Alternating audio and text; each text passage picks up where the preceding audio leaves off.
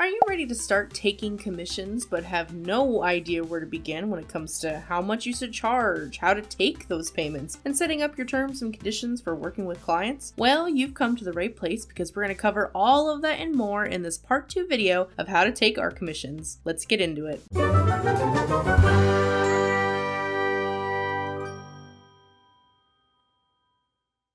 At the beginning, talking about money can be really intimidating as an artist, since a lot of artists are doing it for the love of making art and growing their skills, but would also like to, eat and pay bills and stuff like that. I know when I first started out, it felt weird and awkward to talk to people about prices, especially face to face with a person, but the great thing about online commissions is that you can type it all out beforehand and have less interactions with people. But as comic maker, the less you interact with people, the more you start to spiral down into a closed-minded abyss where talking with people about basic day-to-day things can raise your anxieties and make you forget how to human good. Soon you'll start to slowly slip into madness and create friendships with inanimate objects that reside in your domestic prison. From there, these objects start to become your friends and you end up making a banana that can talk and— Wait, what was that last part? It was nothing.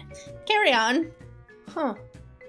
I'll just repress that, I guess. Anyway, if you're starting out and you're still working and studying art and are feeling timid on pricing, please make sure you give a price that is at least worth your time. It can be easy to fall into saying things like, well, I'm not that good yet, so I'll charge low. But just keep in mind that if you lowball your art, then the general consensus for people who are looking for artists to commission is that they can get art cheap from somebody else out there. We need to try to beat this out of people, so here's what you can do. In part 1, which I'll leave an card for here, we talked about making examples for commissions, and I mentioned how you can time yourself. And that's where this part's gonna come into play. You should honestly, at the very least, charge minimum wage. So currently in my state, the minimum wage is $8.65 an hour, which is gross, but off topic. Anyway, so that means if you spend 4 hours working on a piece, you should at the very least charge around $35. So if you're really set on charging lower at the beginning, keep this in mind. I charge a base price for my commissions depending on what it is, and then I factor in my years of skill and experience, details in the drawing, added characters or backgrounds in the piece, and then I can adjust my price accordingly. Also, if you're doing a traditional commission, you should of course include the cost of materials. If it's paints, you can include a fraction of the price, but things like canvas, the person commissioning you should be paying for those materials. Now, you've probably heard of or seen those choosy beggars that will try to make you feel bad or tell you that your art isn't worth it, but forget those guys. Be firm. If anyone ever tells you that it's too much, then that's on them, not you. You should absolutely be compensated for your time, and if they're threatening to go elsewhere, well, let them go. So let me show you how I break down pricing for one of my commissions. Keep in mind this is my current pricing, so this is subject to change over time.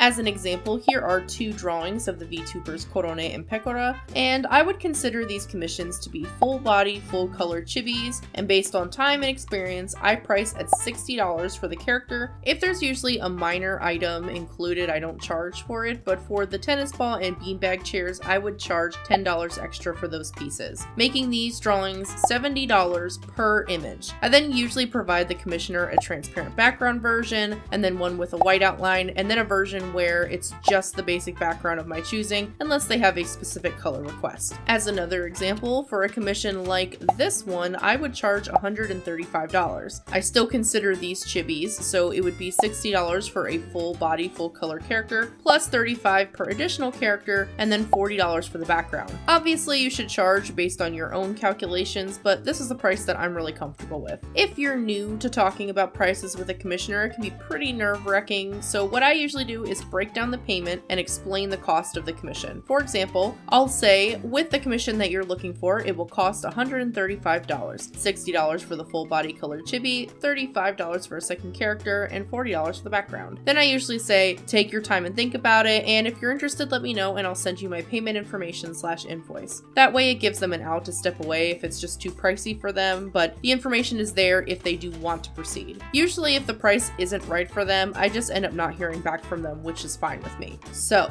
now that you've figured out what kinds of commissions you're going to offer, you've set up all of your examples, you've figured out your pricing, and you've made a clear list listing, and you've updated all of your social media, here comes the hard part. Waiting to be commissioned. You can spend all of this time posting and making new examples and using every hashtag under the sun and still not get any commissions. If you don't already have a decent online presence, it can be pretty difficult to find work. Even as my channel was growing, I was finding it really hard to get as much commission work as I would have liked, and it can be discouraging and disheartening, but there are ways that you can also go seek out commissions as well. I've seen artists with mixed feelings about working on places like Fiverr or things like that, so you can absolutely go that route, but I mean going and looking online for people who are seeking artists for projects. People on Twitter make posts about looking for artists or animators for projects all the time, and if you even go to Google and search looking for artists or artists looking for work, you can find recent posts and forums there. You can then respond with your portfolio or commission information and email and see if they're interested. Now, you might come across some people who are a little ambitious and under budget for being able to afford you, but that's where you kind of just keep looking around and finding something that might fit for you. You can even offer sales on your social media as you're starting to build yourself up too. Often people will search for sales on commissions on places like Twitter, but make sure, like I said, that you don't sell yourself short. It might take some time and work seeking out commissions, but if you're eager and want to start building up commissions, that's just another thing you can do while you wait for people to approach you. I would also recommend continuing to post your own projects and keeping up with your socials online as you continue to grow and build an online presence. I'm not always the best at keeping up with posting my art on social media, but I'm more consistent with my YouTube channel and get approached on Twitter and Instagram because of that nowadays. Then next is how to pay. This is totally up to you and what kinds of payment methods you want to hook up your bank account to or what works best for your country that you live in. PayPal seems to be the most common and is the payment method that I use most often for commissions, although I have also used Cash App before. I'll typically wait until the price has been decided for the commission before I send my payment information to a client, because once a price is agreed upon, you can then send your payment link with PayPal, or you can create an invoice. If you're working on being self-employed, it's good to have an invoice list, and you can also set your invoices to receive partial payments, which comes in handy when you're doing bigger commissions. Let's actually talk about that. It's important to be firm about pricing when it comes to commissions. Give your prices and set your rules. Here's how my commissions typically operate. After a price for the commission is agreed upon, I give them the option to either pay upfront in full or 50% of the commission. This ensures that all of the planning and sketching is paid for so that my time is compensated. After this, I send the client an update with the final sketch and let them know that if they approve of this stage, then no other changes can be done to the drawing unless they are very minor. This is also their opportunity to make any revisions needed for the commission. An important side note about this part. If at the end of your commission you're asked to make changes to the art that would require you to redraw,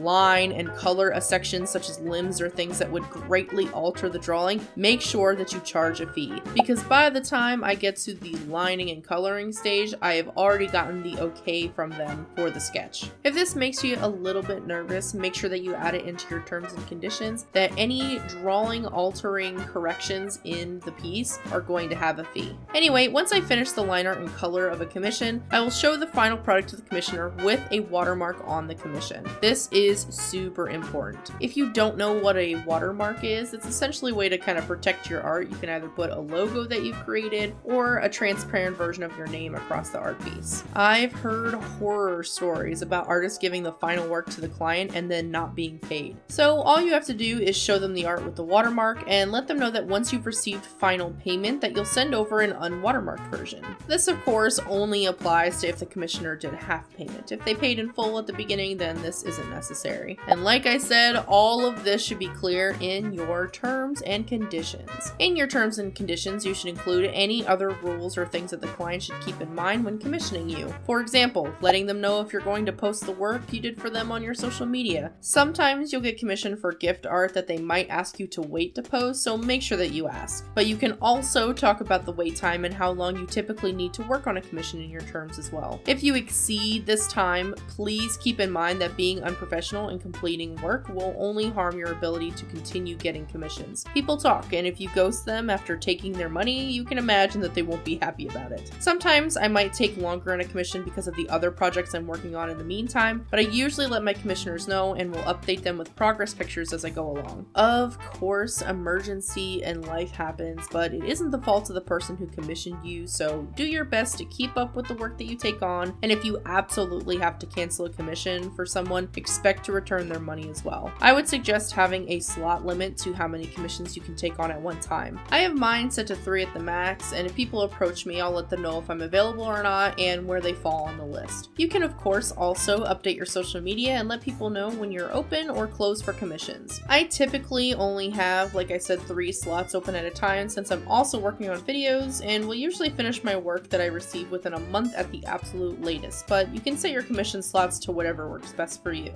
Lastly, I would make sure that you send your commissioner their images in a way that won't compress the art. It's also another one of the reasons why I work through email, because it's just easier that way. But there are also file sharing links that you can make as well if your art is just too dang powerful. And with all of this, you should hopefully have completed a successful commission. It sounds like a lot, but once you get into the rhythm of things, you'll get the hang of it. I mean, it can be overwhelming and weird to start talking about money for your work, but with the time and effort you've put into your craft, you should absolutely be paid for your work. I know that you can do it. If you have any questions, feel free to ask them below. I'll respond to as many people as I can. But with that being said, that's it for this one. If you haven't seen part 1 where I talk about creating an information page with all of your commission stuff in one place, setting up your social media with your information, and the types of commissions to maximize your commission inquiries, don't forget to check out that iCard, or I'll leave a link in the description. As always, videos like this are possible because of my amazing Banana members and people like you who like, comment on, and share my videos. I appreciate you all stopping by, and I hope that we can draw together again soon. Bye guys!